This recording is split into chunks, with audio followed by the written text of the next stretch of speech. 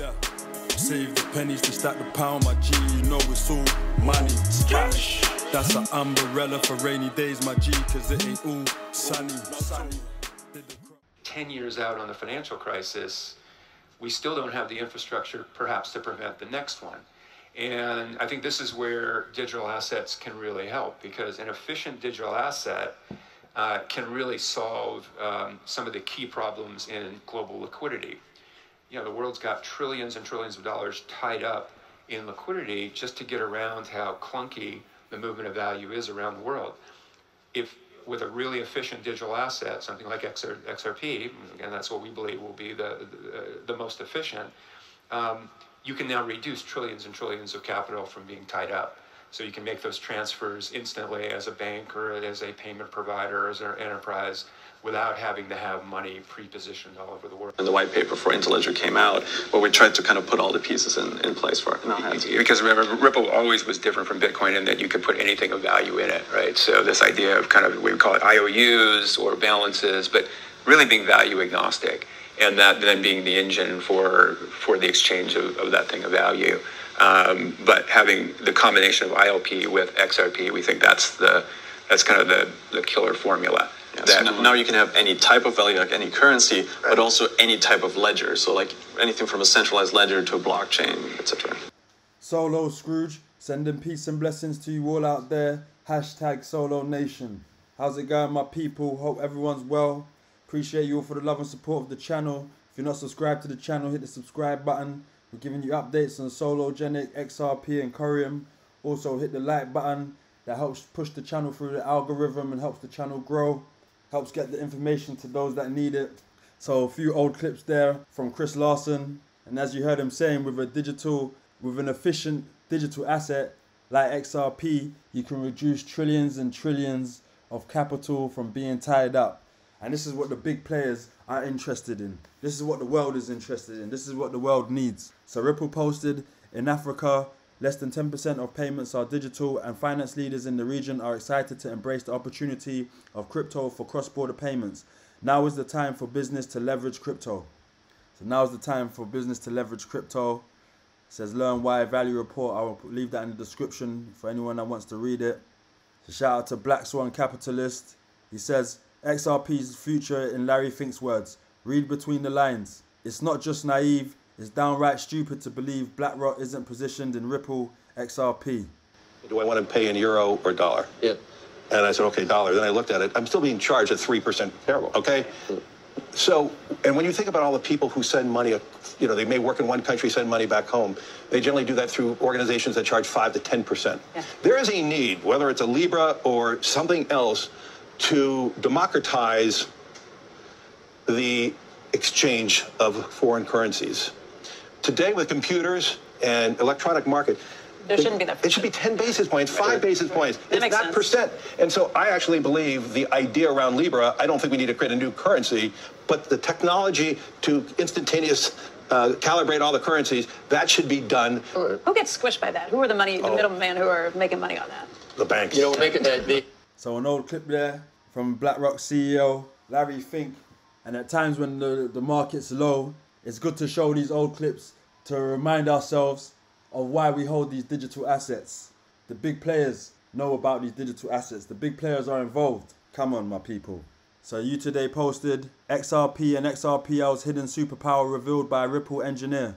So senior engineer at Ripple, Neil Hartner, decodes really special XRP and XRPL ledger feature. Let's have a read. In a recent revelation, Neil Hartner, a senior staff software engineer at Ripple, has unveiled a hidden superpower of XRP ledger, XRPL, that may revolutionize the world of decentralized finance. Hartner's discovery centers around the concept of single-sided deposits within XRPL's automated market makers, AMMs. This innovation allows users to contribute liquidity to pools even when they are unable to hold one of the assets required for a particular pool due to restricted access. Hartner shared that he learned that as long as individuals hold one of the assets, they can perform single-sided deposits and withdrawals from the pool, limited only to assets they are authorized to hold. Nick Bogalas, former director of engineering at Ripple, also joined the discussion, revealing that single-sided deposits were a feature he championed from the early stages of development. Bogolas expressed his satisfaction that the concept made it into the final version of the XRPL's AMM. How does it work? The conversation among XRP enthusiasts revolved around the mechanics of single-sided deposits and withdrawals, with users seeking to understand how fees could be earned and whether the process involved automatic conversion of assets. So Neil Hartner posted, "Not required to sell assets in a single-sided deposit. It changes the ratio of assets and effective exchange rate. Suppose the pool has 10k XRP and 5k USD, so exchange rate is 0.50. If I deposit 1k XRP, now the pool has 11k XRP and 5k USD, so exchange rate is 0.454. Now if there are any offers on the order book higher than 0.454, then those offers will be matched by the AMM as part of the deposit rebalancing. So you maybe end up with something different than 11k XRP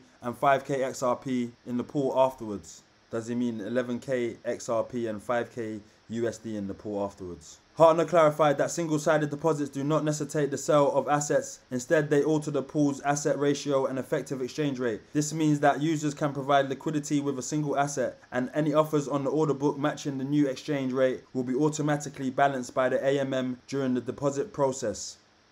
Very interesting, very interesting. So as long as individuals hold one of the assets, they can perform single-sided deposits and withdrawals from the pool, limited only to the asset they are authorized to hold.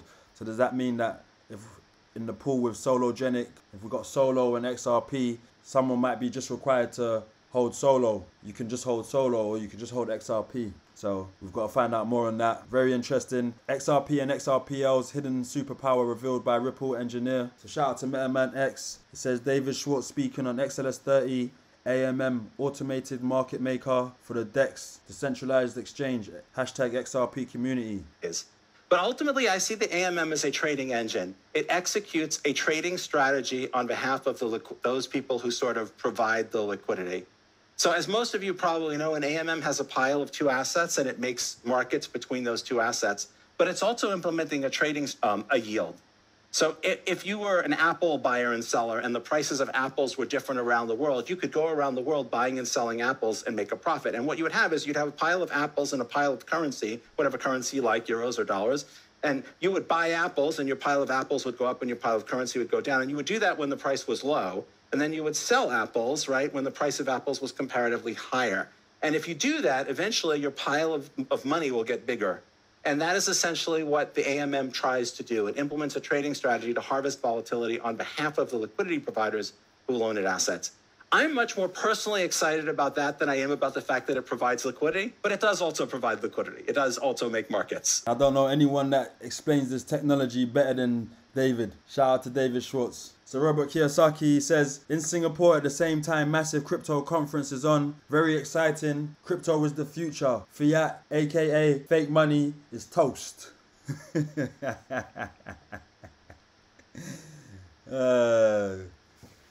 So European Blockchain Convention, they posted, we're hyped to announce that Bob Ross will be speaking at the 9th eBlockchain Con with a rich entrepreneurial background. Bob is leading Coreum Official, the next-gen layer 1 blockchain for decentralized apps. Join him and the global Web3 fam at EBC9 in Barcelona. That's going to be on October the 25th to the 26th, Barcelona. Shout out to Fabio. Fabio posted, great minds don't think alike, they think together. Closed a very productive week with a great team meeting. The next steps for SOLOGENIC will be crucial. Hashtag go solo. Hashtag go solo. So let you see there. See, I'm part of the SOLOGENIC team there. It's good to see the teams together building through the bear market. SOLOGENIC, Coreum have just been building. So I posted, enterprise-grade blockchain in cloud services refers to running blockchain networks and applications in the cloud with features tailored for the needs of large organizations and institutions. Fireblocks, Microsoft, Intel. And I said, Microsoft, Intel, and Fireblocks provide complementary enterprise-grade blockchain capabilities in cloud services, confidential computing,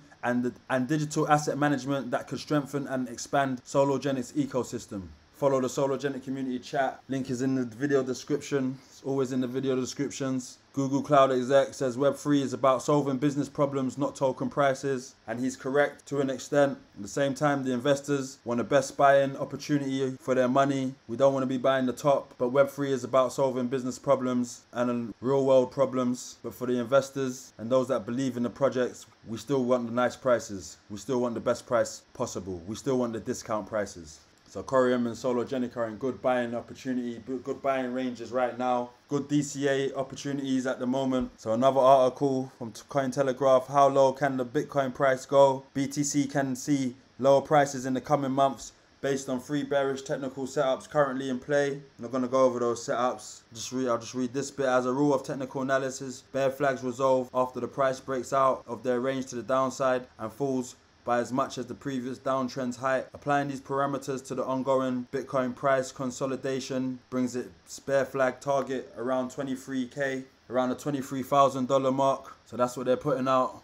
Crypto bubbles, and as we can see, Atom up 3.3%, Link up 9.3%, Casper up 3.5%, ETH fairly even on the day, HBAR 1.2%, Bitcoin Cash up 3.7%, BNB up 2.1%, crypto bubbles. And for the traders, liquidation heat map, total liquidations in the last 24 hours, 69.62 million wrecked. 30.89 million of those that went long and 38.73 million of those that went short. So if you want to stay up to date with the price of XRP and where the price is going, follow my brother XRP Future Millionaire. He'll keep you up to date on the price of XRP. So I'm going to leave it here, my people. I'm going to let this one roll out. I appreciate you all for the love and support of the channel. Hit the like button, hit the subscribe button, share the video for me. I'm Solo Scrooge with the Solo News. I'll catch you on the next one. Peace. Other than that, though, if we break down, if we get a bull or a bearish candle tomorrow or at 8 o'clock tonight to start, that's how you could see us actually deep diving.